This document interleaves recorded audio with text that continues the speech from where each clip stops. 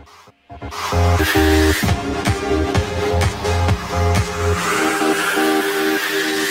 a world of technology, the future is online. Tune in to www.radiobulamasti.com. radiobulamasti.com.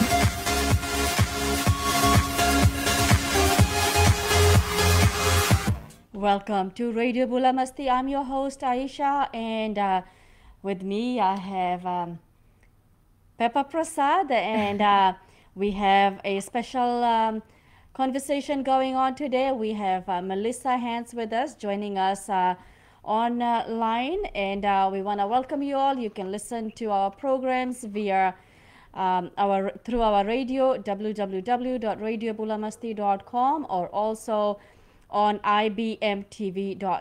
So, Pravin, we've got a special interview today. Yes, we got Melissa Hance sharing her story of how she lost her husband to COVID. Now, Melissa, I just want to thank you very much for coming on Radio Bula Masti to share your story. I know that this story is not easy for you to share, and I just want to thank you very much for coming on air and really shedding some light on what really this COVID-19 is all about. There's this pandemic is worldwide, and it is sad to see how many people have lost their lives. And right now in BC, there's more people in ICU and in the hospital right now than ever. Yes. And our condolences to all of those that have lost their family members, that are fighting in the hospital right now, that are at home and trying to isolate, struggling at home as well. So prayers goes out to everyone. And once again, our condolences to all those that have lost their loved ones due to COVID. So Melissa, once again, welcome, and I'll let you take over, Peppa. So Melissa, give us some background. I just want everybody to know, you do have some Fijian roots, right? I do. Hi. Thank you for having me, ladies. You're very welcome, Melissa. How are you today? I'm fine, thank you. That's good, and very, very sorry for your loss. And thank you. Melissa, you're not originally from Fiji Islands, are you? I am not, Okay. but both of my parents were born, one in Suva and one in Latoka. So your parents. it's definitely in us, and we had planned a big Fiji reunion last year, and of course, due to the pandemic, everything was halted. But it would have been our first. Well, we were all going to go as a family, so it was a trip that never happened. It's unfortunate. And Melissa, you are here locally in BC. Yeah, that's correct. All right. Okay. And how's things with you right now? It's day by day. It was 3 weeks yesterday that I lost my husband, and there's ups and there downs, and it's hard to be strong all the time because I have 2 little ones to look after, and I know mom can't be strong all of the time, and I have moments of just breaking down and crying all the time, and that's just normal with grief. But I'm very fortunate. I have 2 of the greatest kids ever, and we're coping as a family, and we're getting by. So Melissa, once again, very, very sorry for your loss. Now, how old was your husband? Yeah, he was 46. His birthday's coming up May 14th, so he would have been 47 just next Friday. So how about you share a little bit about how life was before, and then what happened, and how did this start, and your experience? Yeah, our story, typical family of 4, doing our best to live with the pandemic, with all of the restrictions and the guidelines. We were following all of them. It's not that we were out frivolous doing things that we couldn't or weren't allowed to do. So we were out in the community as safely as possible. It was over spring break in which we had contracted it, from somewhere in the community. We isolated. When we went to get the initial tests, 3 out of 4 of us had tested positive. So myself and my 2 boys had tested positive, and my husband was negative. And that just made sense to us. Is, you know, I'm taking the boys to the summer camps, you know, during the day, and he's off to work. So, you know, we were kind of led different lives, right? Like I was the mom at home and working at home and taking the kids out. And then he was working and doing what he was doing at work. So it was a surprise, but it wasn't a surprise. But you don't even know at that point, right? So then we were advised once we had got the positive tests, you know, to try and self-isolate from my husband as best as we could in our house. So we were all wearing masks. You know, we did our due diligence and we notified all of the few families that we were in contact with. Again, nothing major as far as socially hanging out or anything, but you know, you do the odd assist with carpool to take our kids to camp. You just, you know, you do the mom thing, and everybody is wearing masks in the car. And you know, even though the time with the other child is like literally six minutes or 7 minutes, you know, you feel horrible at feeling that you may have possibly, you know, infected somebody else, right? But that's how we got it. Somebody infected us somehow, you know, by however means. So Melissa, what made you decide to go for a test? What kind of signs or symptoms did you have? Well, we didn't have any symptoms, and so we were actually notified by another family. So they gave us the heads up and said that we were tested positive, and because we were in contact, she had recommended that we go. And so we did, but we were asymptomatic. You know, I mean, the kids have had a runny nose and sneezing and what have you. And I feel that kids have a cough like all year round. That's just the nature of being in elementary school.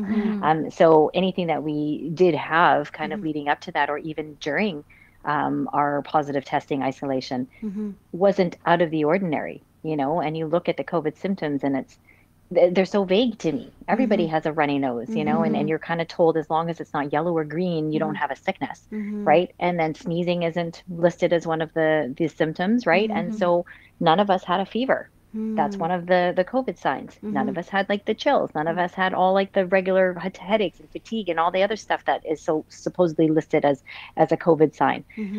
So it was only until we got our results back that, you know, we were like, okay, we are positive. Let's just do what we have to do and hunker down and isolate as best as we can from my husband. Again, we were all wearing masks, and they had told him, only go get tested if you feel that you're coming down with anything. I mean, anyone who has a family knows if one person has something, it's just evident that the rest of the family are going to follow suit. So, you know, about a week into our sort of isolation period, again, the kids were completely fine, nothing out of the ordinary, still just being rambunctious little boys doing their thing. Yeah, they had a runny nose and they had a cough, but it was nothing like what is supposedly, you know, described as a symptom. It was more so of a clearing of the throat, so, you know, and sorry? So even after you got the result and you tested positive, you still didn't feel anything? No, not, well, I did, but not as bad as my husband. And it was only like 2 days where I felt like really congested, really, it was more like a head cold for me. You know, as far as like fatigue or anything, yeah, I felt run down, but it wasn't anything like I hadn't felt before, like when you have bronchitis or when you have like the flu per se, right? Yes. I did lose my sense of smell and taste for about 2 days. So that is very real. You know, and I would often test the theory because, I mean, I love hot sauce on everything, and I would just pour the hot sauce on all my foods. I couldn't smell it, couldn't taste it, but I could certainly feel the burning sensation on my tongue. And, you know, it was evident that, you know, the sensory was there, but I couldn't taste it, couldn't smell anything. And that was only for about 2 days. As we were nearing the end of isolation period for us, again, my husband then started developing like a cough, and he never really coughs. And it was kind of like a heavier cough than ours. So he did clearly have a cough. That's when we had said, okay, you may as well go get tested. Yes. You know, I'm sure you're positive, but at least if we get the results, we can take our masks off, we can isolate as a family, you know, like we can get through this together. So sure enough, he goes and he gets tested, and within 24 hours, he gets his results. He is positive. So then we just continue doing what we're doing, you know, like we're taking care of each other. We're at home. We're still sanitizing, washing our hands. But Reed's symptoms started getting progressively worse as far as, again, no fever, but he had more flu-like symptoms. He did have the chills. For someone super fit and super healthy, he was getting fatigued. And, it wasn't really adding up, and I know the fatigue and that sort of thing and nausea and headache and all that are listed as well. But one of the key things that is listed that, would be kind of like bells to go off to warrant any medical attention is the emphasis on the whole tightening of the chest. We all know that COVID is a respiratory disease and therefore, yes, if there's tightening of the chest or you're unable to form a sentence without pausing, then that's a trigger. Now, Melissa, just to go back a little bit, now Reed, you said that perfectly healthy, so no underlying issues with Reed. No, completely healthy, almost to the point where it put me to shame. We worked out all together all the time, and you guys know me from all my Instagram reels and stuff, but we worked out. He didn't smoke. He ate super healthy, super clean, super active. Anybody who sees him, he could outrun a 20-year-old at 46, he just was the epitome of health. And so, it took a lot out of him. And, I think a lot of us women and me for sure, I was just, you chalk it up to a man cold and you chalk it up to them just really playing it out. And it's not that I wasn't sympathetic, but it's just, there was nothing that I could really do to make him comfortable. And it was one of these, trying to keep him hydrated, and he lost his appetite. And I didn't see that as anything but just, he wasn't comfortable, right? And so instead of food, I would make him smoothies and what have you, and just try and give him something else. But he just lost interest in all that. And it was just weird. Like his cough again, it was a really deep cough, but nothing was coming up. So it was like he was trying to cough so much that to force something out, but nothing was coming out.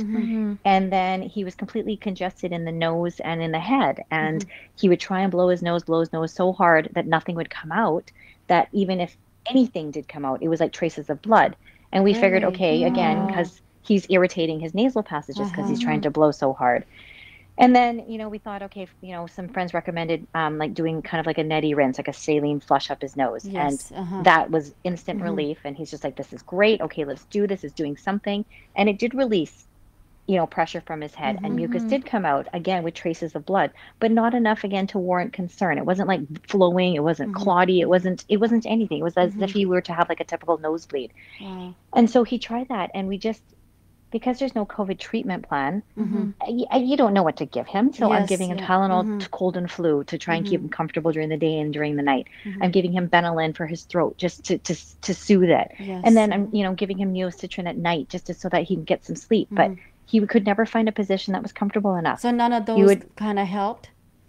No, not really. I mean, the Neocitrin kind of, but he's always been one of these guys too. And I call him superhuman because, any procedure he's had, whether it be dental or whatever, and the regular anesthesia doesn't knock him out. And he's woken up before in procedures. So I feel like he's superhuman because it doesn't matter what he takes. It doesn't really have any effect on him. So, I mean, I think he took it because I was nagging at him to take it. Whether it really did anything for him, I'll never know. He took it because I forced him to take it. But I still couldn't help him at night. Like he would shift from one couch to another, then he'd shift to like an ottoman and like a lazy boy, and he just couldn't get comfortable. So he got COVID after you guys contracted, and then that's right. His symptoms were way worse than yours. Yes. Yeah.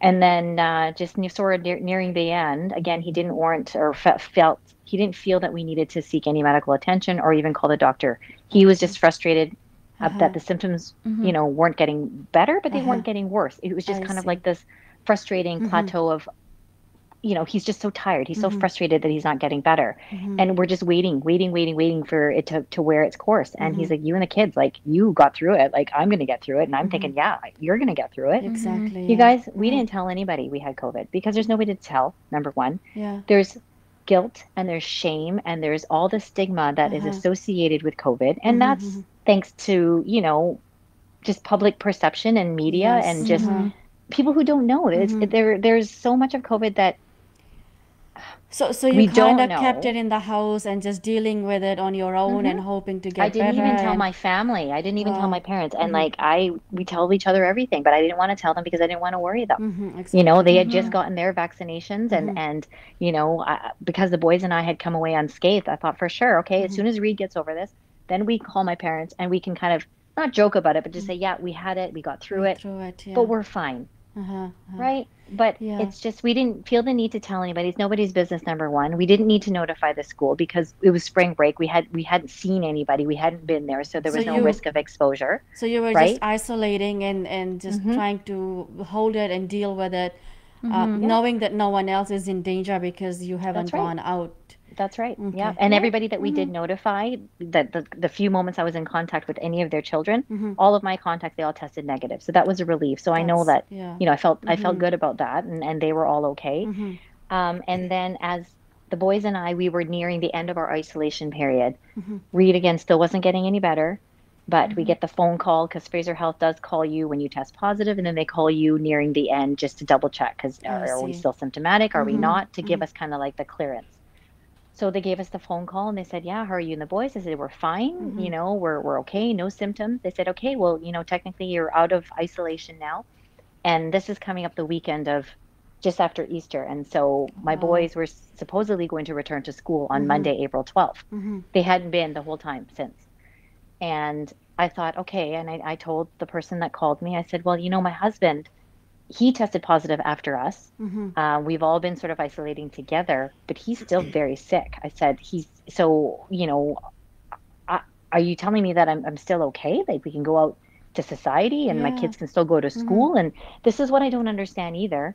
And, you know, and it's nobody's fault. Like I don't even, and it's not about me blaming anybody, but it's just not, it's just trying to understand. Like, you know, we're clear, but he's still very sick, but we're still okay to go out. How do we know that we can't still pass it Carry on or that whatever? And virus again, with it's just you. one of these things where, I mean, I know now that we couldn't, but at the time, you don't know much about this virus. That's right. Yeah. So before school, like Monday comes around, and like as a mom, just in good conscience, I couldn't send my kids to school with my husband being so very sick at home because I don't know. Yes, I was technically given the clearance to go and re-enter society, but I just didn't feel right about it.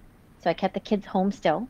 And then I notified the school because I thought, you know what, full transparency, this is what we had. Yes. We don't have it any longer, but I'm still going to keep the kids home because my husband is still very sick. Yes. And please respect my privacy. And again, my community and my school is very good. And she said, thank you for letting us know. And again, it's our business. And then just, you know, wish Reed a speedy recovery. That was on the Monday. And like, Did who you would guys have even thought? think about sending him to the hospital at that point? Did he want to go to the No, hospital? he didn't still. And again, it's still, and this is the thing that's really hard to have people understand because I have, you know, been attacked and for ignoring certain signs and symptoms. And, you know, could I have prevented his death? I don't think about this every day. Like, and that I'm not ridden with guilt because of course, like as a wife or just even as a partner or as anyone, like, Especially after you guys having recovered, you know, yeah, you and your kids, you think, okay, he's gonna recover as well. yes. And did I hear you say that the symptoms weren't getting worse? They weren't getting worse and they Yeah. weren't getting better, right? And so it was just frustrating. He was basically just as like, you know, even if I go, like, what are they going to do for me? What, and you know, and it's so it's that's his mentality, Yes. convincing almost me. And then he's like, he figured it was safer to stay home than go to a hospital as well at that point too, because now then you're out there and there's other exposures. Yeah. So I think he also thought himself he was just going to get through this, right? And we didn't call 811 until the Tuesday, and that was only because, you know, one of his buddies had said, okay, and this is like the one thing about dads and dad code too. Like I have gone through his phone, I've gone through all of his texts to all of his buddies and trying to see if there was something that he wasn't telling me or something he didn't want to let me know about, right? Like how he was feeling and if he was dismissing anything or downplaying anything. And he hasn't. Like he told everybody the same thing, everything that he was experiencing at home with me and like what symptoms I saw and what he told me is exactly what he was telling all his friends. It's just, you know, one of his really close friends had said, look, like if you're not getting any better, like call 811 or, you know, get a doctor's appointment. And it was then where he's like, hey, Melissa, like, can we call the doctor? I was like, yeah, absolutely. Let's get a doctor's appointment going. Got it for Thursday. Great. He says, okay, let's call 811. I'm like, perfect. Great. Let's call 811. So we call 811 and, again, they go through, I guess, their script of just, okay, how are you feeling? This and that. Okay. And then they go through the basic COVID symptoms. Do you have this? Do you have this? And he's like, no. Or he said, yes, yes, yes, yes. No, I don't have tightening of the chest. And she says, okay, well, you're not able to make a full sentence. Like your breathing is labored. And he says, yeah, because I can't breathe. Like my nose is completely stuffed up and I have a head, like I feel like my sinuses are all congested. And she kept asking, so you don't have any tightening of the chest? He says, no. Like he was breathing fine. He was talking. And it was just, again, it was labored because he was completely plugged in his nose. And so, she even asked, like, okay, do you feel that you need to seek medical attention? He says, no, I'm good. I have a doctor's appointment on Thursday. My wife is hydrating me. Like all this, it was, nothing alarming, I guess, at that point. And he didn't want to go. And so we didn't. Right. And she asked what I was giving him. And again, everything that I just, I told you, I said, I'm not a nurse, obviously, but I'm doing whatever I can just to make him comfortable. And that was pretty much it. And I guess it was harder for him seeing that the wife and the kids have recovered. It was harder for him to go to the hospital thinking, okay, these guys went through it. They recovered. Sure. Now I'm going to get through it, right? Absolutely. And I really thought he thought like, that without a doubt. Another day, okay, another day, okay, another day. I'm not getting any worse. So if anything, it's going to get better. Right? It's human nature. It is human nature. We're all guilty of it. I mean, we're all very much like, I got this. I don't need to go. I'm not taking any pills. You know what? I would do the same thing as Reed. I really would. I wouldn't do any of, I wouldn't go either. So I understand. So how many days was he into this now? Like this is a week. Wow. Yeah. Because like on the 4th, he got the results, I believe. And then, over that. So then it was like just over a week and a day where nothing was getting better, nothing was getting worse. And then he's like, okay, let's call. Like, this is ridiculous now. Let's see if something can make me comfortable and somebody can do something. And it was too late. Like it was just the night before he passed, So he didn't, so I'm so sorry to hear that. I'm so sorry. And I'm so sorry to ask you these questions because I'm sure it is painful. And I feel I don't have words. I'm sorry. But so he didn't go to the hospital. And he was a week into this. So did it get worse? Like what happened after that? Like before he passed away, when did he pass away? Yeah. So again, it was sudden because that after we had spoken to the nurse on the Tuesday, that night, actually in that morning, again, timing. So my parents had reached out because they had heard that Reed was ill and he was off work for a week, and that's not like him, not answering any calls or texts from my dad. Like they're very close. And I had to call my mom and I said, you know what, we didn't want to worry you, but we have COVID, or we had it. Like the boys and I are over it, but Reed has it and he's really sick. I said, but we didn't want to worry you, and him, like he's going to bounce back and what have you. So we'll just, I'll keep you updated, but just please, again, also respect our privacy and just, we'll get through this and I'll keep you updated. But I hadn't even told my parents until the day before. Unbeknownst to me that the next time I speak to them, I have to let them know that their son-in-law has passed. So that Tuesday night, he's fine during the day, same thing, just, on the couch watching TV, nothing completely out of the ordinary. Like just, again, he wasn't eating as much. He would only eat half of a smoothie, really. But again, it wasn't, nothing to me was just like, oh my goodness, like what's going on? He's stubborn too. And he would drink whatever I put in front of him, and you think that that's okay. And then that night, he was sitting up, and the boys said goodnight to him, and then I came over, and he was talking to me, and I gave him all his meds. I laid everything out on the table, and I put it out, and I said, can I get you anything? And he says no, and I said, are you sure? And he said, yeah, I've got everything. And then it's one of these things too where some time has gone by, but I'll never ever forgive myself, and I know I have to. It's just when you try and help somebody and they don't want help, or and it doesn't matter if it's a friend, it's your family member, it's your partner. It's frustrating too, but to be like turned away and just be like, and then you almost get to a point where it's like, okay, fine, you know what, it's there if you want it, there if you need it. I'm not going to force it down your throat, but it's here. And it was a feeling of a bit of frustration, because I get it too. I was frustrated that we were trying our best to get him better and nothing was happening. But you don't think that you're not going to have the next day. And all I did is I laid out his medicine, and then I said, okay, if you've got everything, good night. And I didn't say I love you, and that's the hardest thing. And every night before that, we always say I love you, and I didn't. I said good night, and I went to bed. I went to bed, and I didn't think to check throughout the night, just because. So he was where you went to bed. Where was he at that time? He was sitting upright on the couch where he'd been resting for the past few days prior, because he couldn't, he didn't have any energy to make it to our bedroom. And I just figured it was more comfortable for him, the bathroom, and like everything was just sort of on one level for him. And when I said goodnight to him, he was sitting upright. He was fine. He was talking to me. And then I go to sleep, and in the morning I come down, and he was lying down. He was lying down on the couch, and the blanket was pulled all the way up, to his neck, and his hand was up like this, and he was just sleeping, because that's how he sleeps. And you know what? The first instinct to me was like, wow, like he actually got some rest. I was so happy for him that he actually slept, And then it wasn't until I went over there, and then I touched his arm that was out, right? And then he was cold. And then I said, okay. And I'm like, Reed. And then like I tried to like shake him, and then I tried to move his arm, but I couldn't move his arm. And that's when I panicked. And then that's when I'm looking at his chest. And you look and you look and you look, and you swear you see it moving. You swear. And then I look under the blanket, and his body's still warm under the blanket. Like his body was warm under the blanket. It was just his arm and like his face that was cold. Because it wasn't covered, right? He didn't have the blanket. And this is what I'm thinking, right? And so I didn't think. But when I couldn't move his arm, and then I didn't see his chest, it was when I pulled his eyelids back, and he was unresponsive. That's when I called 911. So where were the boys at that time, Melissa? They were upstairs, and my one son, my eldest, was awake, and he came down, and he heard me on the phone with 911. And I think he just had heard not breathing, and so he came down. He said, "Mom, is Dad going to the hospital? He's not breathing." And all I could say to him was yes.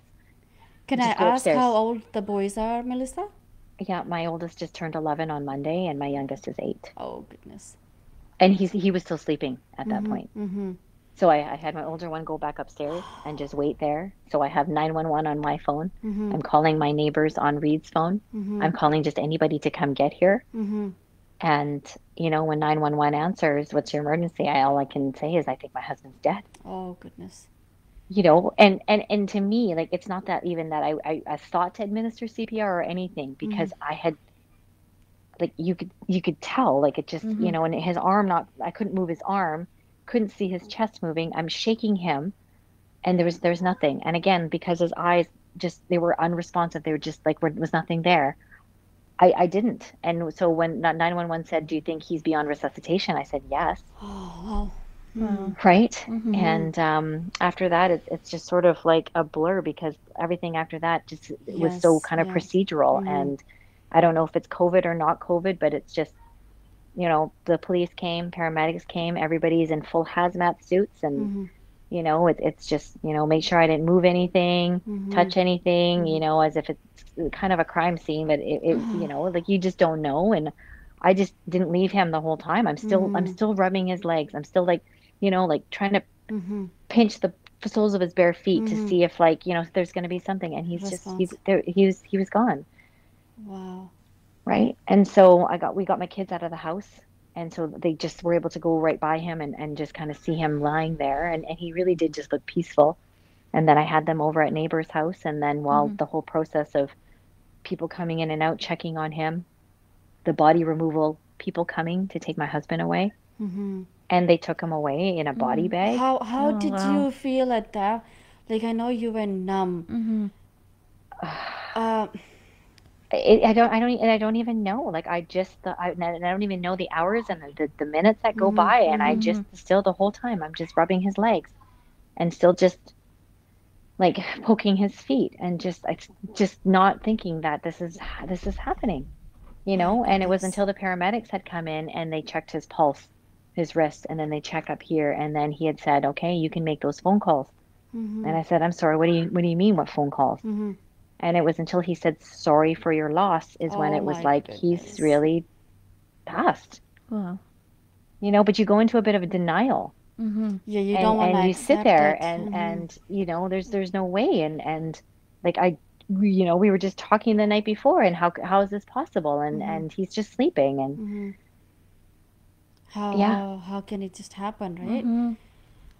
So I Oh, mean that's life is too just the short, eh? Life. it Oh is, and my that's why, you goodness, know, I Melissa. say I'm to so everybody, I sorry. say, you know, like you hug your loved ones, you tell your Mm-hmm. loved ones you love Mm-hmm. them all of the time. Mm-hmm. You Mm-hmm. never know. I literally thought we had the Yeah. next day, Mm-hmm. and you don't ever know, right?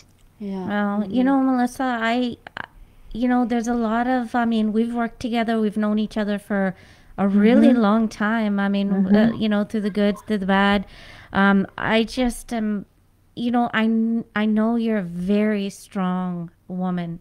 And for you to be able to share this story, it just means a lot to each and every one of us. It's not easy. And I know that, it really shook us hard. We know you so well, and a lot of people do because you're so well known.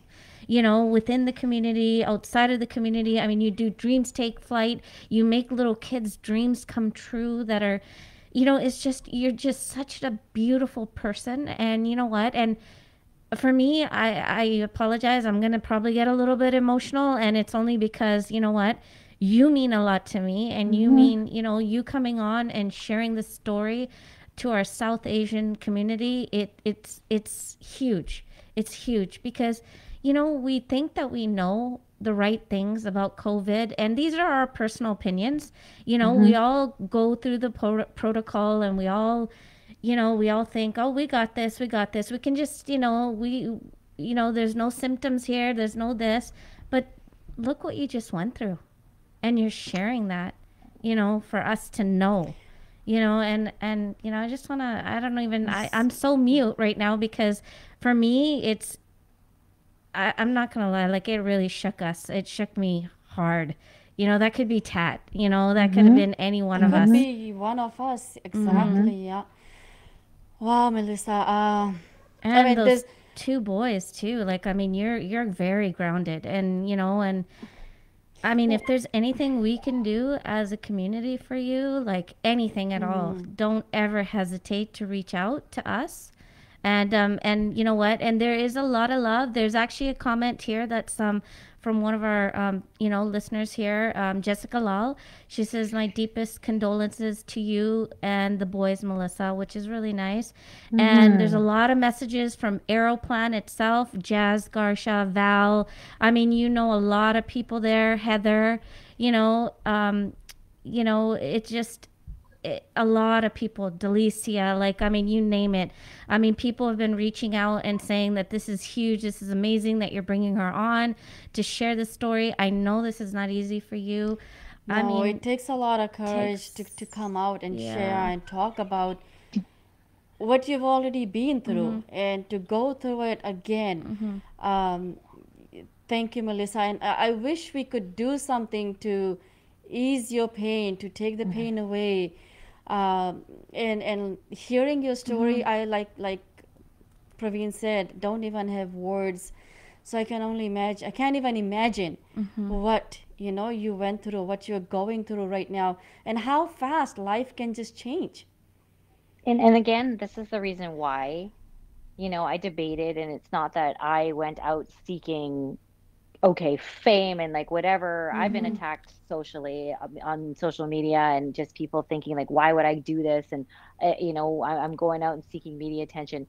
I But did why? not. You know, I received messages of condolences from some of my friends in the media industry, And again, it was all that, just offering their condolences. Same thing as you. Is there anything that we can do? I said, you know Yes. what? I'm Yeah. just numb. I don't even know. Mm-hmm. And I literally just put a bug in, like in the air, just to say, you know what? I'm just so mad. I'm just so angry because of the not knowing. And ladies, I have to just say, like, it's been a fight. At the end, I didn't want to accept that my husband Exactly. is a statistic. He had COVID.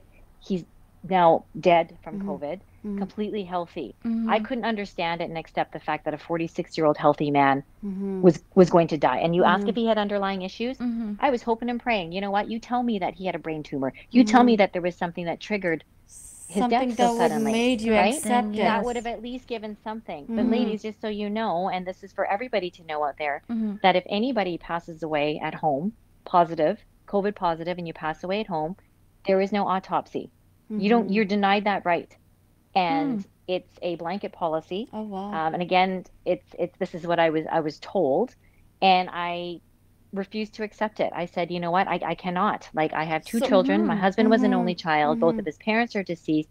If there's anything genetic that could have, sort of led to this or triggered something, I need to know. And my GP, amazing. She went above and beyond to try and help me. She was also bound by policies and procedures, within the province of trying to fight this. And, the best that we could get, and I'm so grateful for her, is a postmortem chest x-ray. So this is like days after Reed has passed. He's being kind of like shuffled from this hospital to this funeral home, now to this hospital, and here, like, just at one point I didn't even know where he was. And then he ended up at Royal Columbian, where a pathologist performed a postmortem chest x-ray. I said, I'll take it, and they said, still, we cannot perform an autopsy. I said, just give me something. Give me something. Exactly. So it was the results from the chest x-ray that did say that, yes, he died due complications of COVID, and COVID gave him the bilateral pneumonia, which is what killed him. And again, it being a respiratory disease, after hearing that, it's hard, because it's like, okay, if I'd known then the symptoms of pneumonia, right, then maybe I backtrack and looked at that, then maybe I would have gone in sooner, and maybe this and maybe that, and then maybe I could have saved him. But I can't do the what ifs, and I can't do the maybes, right? Yeah, because literally overnight, his left chest or his left lung was completely whited out, and the right lung was 80%. And that was like, he didn't even know that he was going to take his last breath. He just lied down, went to sleep, took his last breath at some point, and his lungs just gave out. Even if I had taken him to the hospital, the outcome would have been the same, I'm told. So at least he passed in our home, where my kids could say goodbye and I could say goodbye. If he had passed in a hospital, I mean, again, it would have been even just something worse. There's no way. But I'm sharing Melissa, my story you can because go back. You can go back and say, "Oh, I should have done. Had I done this, had I done that." But you did the best you could, given the circumstances. You You did. did the best you could, and you know what? There are, like you said, that night I didn't say I love you. You guys loved each other, Exactly. right? So Yeah, that love was, I mean, and Melissa, everybody that knows you, and and all the listeners now too. I mean, you did everything, and everybody knew you guys were a family of love. I mean, your every single post, every social media, anything that you ever did, you included your husband, you included those kids, you included, that was love. Like, you guys had love. And I believe in that, Yeah. you know what? Don't wait till the last minute when it's too late, or don't wait till the last minute to tell each other that you love me. It should be there all the time, right? So I would say, my dear, don't try to beat yourself up on that, because you know what? You're human. You're human. You did the best you could. If you had anything else you could do, you would have done it. So, hang in there. If there's anything, even if you need to talk to us at any time, feel free to give us a call. We're here. Anything we can do, just ask. I wish we could change the circumstances. If we could, we would. But you know what? Just know that we are here for you. thank you. And you are a strong person. You have two beautiful boys, to look after now, you have to look after yourself. You have to remember that you come first, and then your boys are there with you. You have to be strong for them. It's easy for us to say be strong, but being in those shoes, only you can relate to what you're going through. So we're here for you. We're here for your support. Anything you need, we could do the best we can. And I'm very, very, very sorry to hear that, you went through this, and I can't even imagine what you're going through right now. And I also want to add that, people that are attacking, socially, it's just uncalled for. It doesn't need to happen. And this is my personal opinion. And you know what? It does not need to happen. I mean, there's a woman here, a strong individual, coping and sharing her story, so someone else is being educated out there to know that what these symptoms that we're supposed to follow the regulations and the symptoms that so-called COVID symptoms could not may not be present at the time. And that's what this is all about. This is not about anything other than, her being so strong for those kids and sharing that information so other people will not suffer the way she is suffering right now. Yeah. And you should be proud of yourself. You should be very proud. We're proud of you. You are and what you're doing. I just, thank you. And literally that is my objective throughout this whole thing. Like, I am getting positive feedback and messages. And like, I know that Reed's death is not in vain, because like, I had people, just strangers, messaging me, young families, and she said, my husband had these, and we went in and we went in, and because he had similar symptoms, and they had detected onset pneumonia for the husband, but they caught it in time. They were able to give him oxygen. He was able to recover. Selfishly, I'm like, okay, like, you don't wish anything ill on anybody, right? But I know, again, Reed's death is not in vain, because it's saving other people. So and if people can learn from my mistakes, then that's just my objective. You guys, COVID doesn't discriminate. Melissa, that story right there, that person that went in because they heard your story, they heard what you had to say, that one person is going to relate to another person. That's a chain reaction. And just remember that. Remember what a beautiful thing that is. Like, because that there, you just saved a life. And you don't know how many more people now are going to take this seriously. Because I have seen people that are like, oh, it's not going to happen to me. Oh, no, it's not going to happen to me, right? And we're all human. We all react to these things in a different way. But at least now people will hear your story and they will be extra cautious. Right? So just hang in there, and you have to remember that your husband had a choice as well. You didn't stop him from going to the hospital. He saw you guys get better. Yes. So he was thinking of the same thing. Yeah. So could we change the situation? No. Right? People that are talking, they are not in your shoes. So anytime anyone picks on you or says anything, just remember that they were not in your shoes. Yeah. Right? They are talking from what they see, what they experience, but they are not there with you. They are not you. They weren't in your house dealing with this, with two boys and yourself that had COVID, and then your husband having COVID. So people that are talking, people will talk. We cannot stop anyone. These are our opinion. This is my opinion. But you have to carry on with your life. Yes. And you have to look after your family. No one's gonna come in there and take care of you all day. It's you now. You are there, right? And you have to be there for those boys. Now I did hear the boys in the background. Yeah. Oh, he was here. Yeah. That's sweet. He's checking in on his mom. That's what a but sweet, that's the hard thing too. And you talk about being strong, and all they do is like they see mommy crying, right? And I try and I go away, and we are, seeking counsel, and I've got them in with counselors, and me included. But it's hard. Like, I don't want to say you can't cry and you can't be sad, because my oldest hasn't cried since the day it happened. It's been 3 weeks. Wow. Because he's angry. The only feeling that he is he's mad that why is it his death, right? And so Remember, they're young. They don't understand right now, right? They're not. Yeah, they're very young right now. But you're doing a good thing. You're taking them to counseling. You know what? Yeah. They're gonna give them, the grieving, the grief. The grieving process is not easy, and especially when they're angry. There's a lot of questions that they have and they won't answer. So you know what, Melissa, you're doing the right thing. I'm really proud. To be a friend to you and to have you amongst in my circle, and you are absolutely inspiring, amazing. You are such a beautiful mom, and such a beautiful friend to so many people. You show one love all the time, at all times. And you know what? I can't thank you enough for coming on air and sharing this beautiful story. Like, I mean, and I say beautiful, I know that it's bittersweet for you. But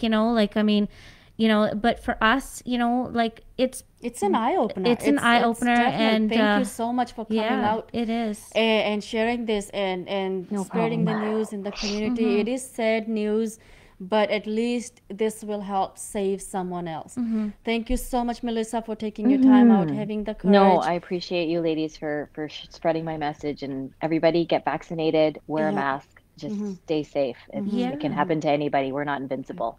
Yeah, thank you for that. Yeah, that was my last thing. I wanted to close it out with that. I'd like to ask you, what kind of message, what message do you want people to have, and to hear? And you just said it, in your opinion, get the vaccine and, be safe. Yeah, that's exactly it. Most people are already doing it, but I just I'm only just reiterating that, and just, even if our province isn't going to force a lockdown, just know what our boundaries are, know what we're supposed to do and what we're not supposed to do, because we are not invincible. Yes. And it doesn't discriminate. So just everybody stay safe, please. Thank you, Melissa. Thank you so much, and a happy birthday to your guy. Yeah, I know. It was very special these past few days, and trying to still celebrate his birthday during this time of sorrow. And Reed's birthday is coming up next Friday. That's going to be another hurdle, and it's just going to be one day at a time, right? Then Father's Day after that, and then it's just But I know I have community. I've got you guys. I've got people around us that I'm not alone, and I know that's good. I'm glad you feel that way, that you're not alone. And by the way, happy Mother's Day. Mother's Day is coming up soon. Happy Mother's Day. Mother's Day. Hang in there, Melissa. It's unfortunate that we had to meet this way. It's the first time I've met you. You're beautiful. It's okay. You're strong, and always here for you, just a phone call away. Thank you, and I want to say I love you, and take care, and hang in there. You're not alone. You're not alone. We're with you, okay? Thank you very much. Thank you, Melissa. Okay, Thanks, Melissa. Thanks for taking your time out and joining us today. Thank you. No problem. Thank you. Thank you. Bye. Bye. So you're listening to Radio Bula Masti. I'm your host, Aisha, and we have Pepper here, Pravin, Prasad with us, and you just heard the story of Melissa Hance, who lost her husband due to COVID, and condolences to the family, and just stay safe out there. Don't think that it might not happen to you. It could happen to anyone, anywhere, anytime. So please be very, very careful, and stay tuned to radiobulamasti.com. And Pravin will carry on with our regular program now. Thanks again for listening in, and please do share this video so we can pass the message around of how dangerous this virus is and what it can do to us. Thank you. And Julie Singh, thank you again for joining. Jessica, thanks for your message and your condolence. Julie, you're saying condolences to the family. Thank you once again. You're tuned into radiobulamasti.com.